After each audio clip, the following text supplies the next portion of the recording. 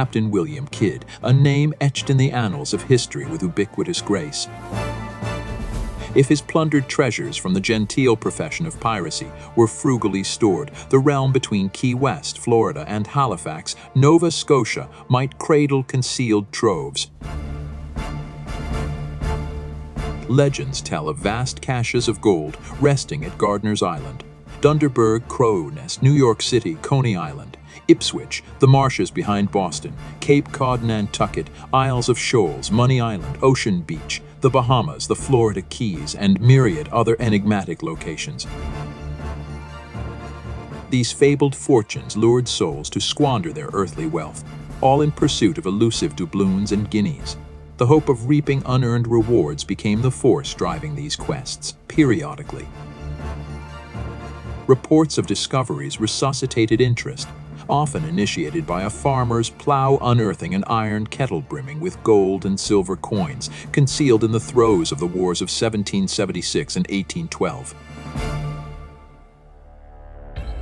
Gardiner's Island, a renowned pirate rendezvous, stands singularly as a known repository.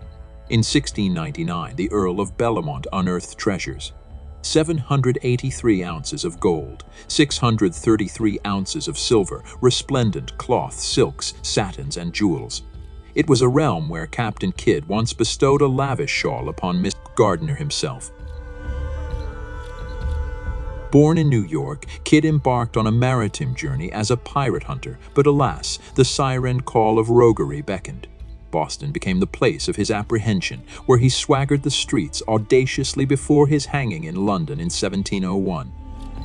At sea, the apparition of his ship occasionally intertwines with the enigma of the Flying Dutchman.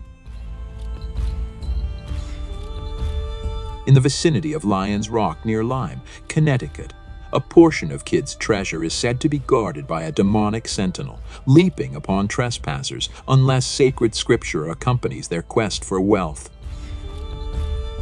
Close to Milford, Connecticut, Charles Island bore witness to a one-night excavation prompted by whispers of Kidd's visit, for what could he be doing ashore if not burying riches?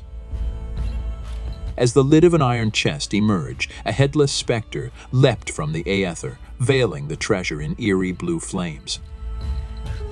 Upon the digger's return, their implements had vanished, and the earth lay smooth. Off the coast of Maine on Monhegan Island, a sea-facing cave held the tantalizing promise of treasure under the ethereal protection of spirits. Discoverers encountered a weighty chest within, poised for retrieval, yet an errant word broke the enchantment, leading the spectral guardians to seize the prize. Years later, the cave expanded through explosive means in the relentless pursuit of that chest, as a local adage passed down through the ages proclaimed: "Dig 6 feet, and you will find iron. Dig 6 more, and you will find money."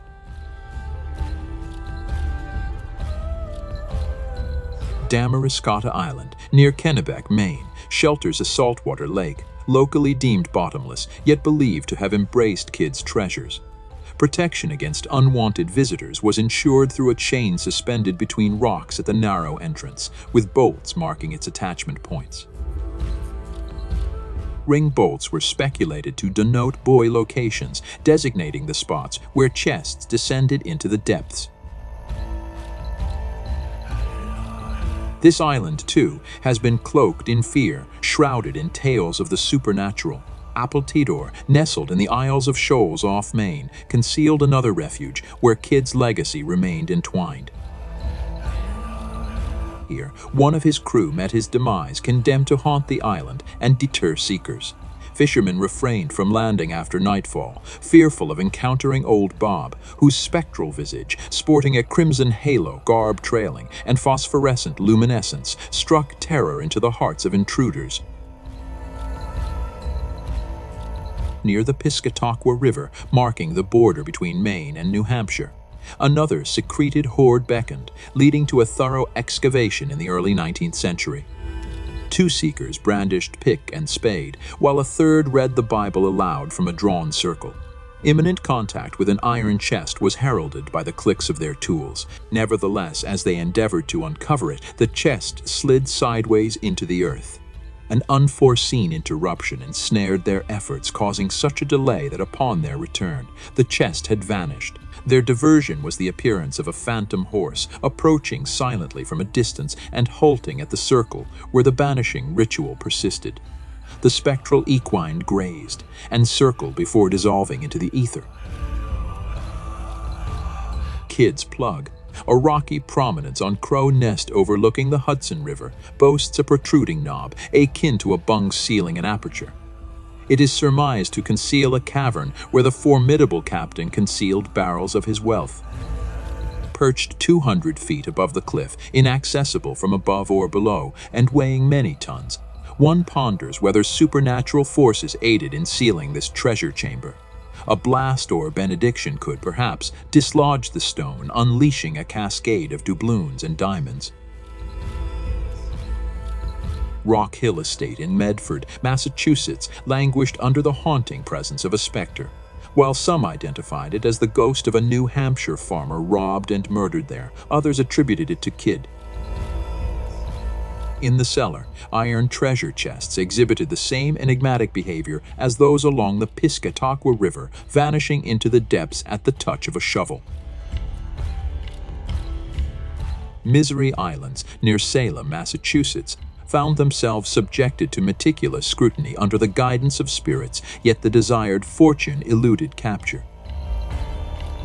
Money Hill on Shark River, New Jersey, concealed an abundance requiring no fewer than 6 ghosts to safeguard it. Sailors in various garb, whether in skeletal form or ethereal, peaceful or vociferous, roamed the site. Jersey locals held in their possession heirlooms exchanged by Kidd's sailors for applejack and provisions. 2 seafaring men were reputed to extract a strongbox from Money Hill some years prior, absconding with 2 bags of gold. This event prompted an earnest excavation effort, albeit yielding naught but the cultivation of patience in prospectors. Sandy Hook, near Kidd's Tree in New Jersey, and the clay banks behind the Atlantic Highlands were suspect hiding places. Contrary to popular belief, Old Woman's Hill at the Highlands is not haunted by Kidd's crew, but by the spirit of a discontented Native American woman, banished by her own people. Paddy Dabney, residing at Oyster Point, Maryland, crossed paths with Kidd in 1836. He recognized the pirate captain from an old portrait when he ventured into the woods, lured by a mysterious light emanating from a pine thicket. There, a strange company engaged in a game of bowls amid a pale, otherworldly radiance. A sinister-looking ruffian supervising the game cast a threatening glance at Paddy, who fled in terror. He later deduced the otherworldly gathering to be devils, for many a seafarer had bartered his soul to the devil. Captain Teach, or Blackbeard, had convinced his crew by shutting himself in the ship's hold, setting sulfur aflame to exterminate rats while enduring suffocation for hours. One day, a mysterious figure, not part of the original crew, materialized on board and vanished just before the ship's fateful wreck. Kidd's act of burying his Bible exemplified his pact with the devil. A flat rock on the northern shore of Liberty Island in New York Harbor also bore hints of the pirates' opulent stash. In 1830, Sergeant Gibbs, stationed on the island, endeavored to uncover the treasure with the aid of a fortune teller and a recruit. On the discovery of a chest about 4 feet in length, a spectral being with wings, horns, tail, and breath manifest as blue flames erupted from within. Gibbs fell into unconsciousness, narrowly escaping drowning, while his companions fled. The treasure remains concealed to this day.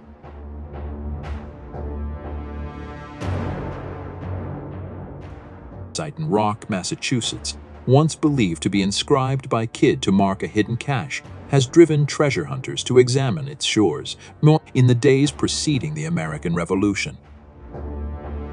A man known as Mud Sam, residing in a cabin at the Battery in New York City, found himself marooned near the site where East River currently intersects with 100th Street. As he lay waiting for the tide to carry him up the Sound, a glimmering lantern and the murmur of voices reached his ears, prompting him to shrink back into the shadows.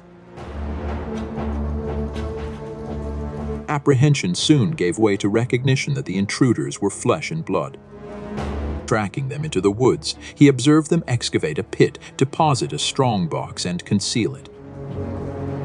Threatening words from one of the men prompted Sam to utter an exclamation, drawing a pistol shot in response.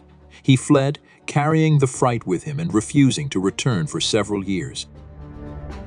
When entreaties came in the form of the promise of riches from Wolfert Weber, a cabbage grower, and the assurance of protection from Dr. Nipperhausen, skilled in incantations, Sam finally yielded, leading the treasure seekers to the spot. Upon performing the prescribed incantations, the group began to dig, yet as their spades touched the iron-bound chest's lid, a robust ruffian donning a red flannel cap sprang forth from the underbrush. According to their accounts, the apparition bore the face of the wretch drowned at Corlaer's Hook. During their panicked flight, they scarcely took note of him. Upon revisiting the site, no traces of excavation or treasure remained, leaving the possibility that a portion of Kidd's wealth now rests snugly in the basement of a city tenement.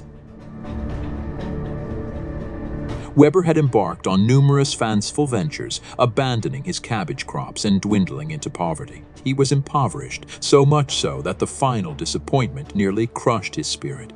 Retiring to his chamber, he penned his will, yet news of a new street crossing his farm and the promise that it would be tenfold more valuable for housing lots than for cabbages rekindled his spirit.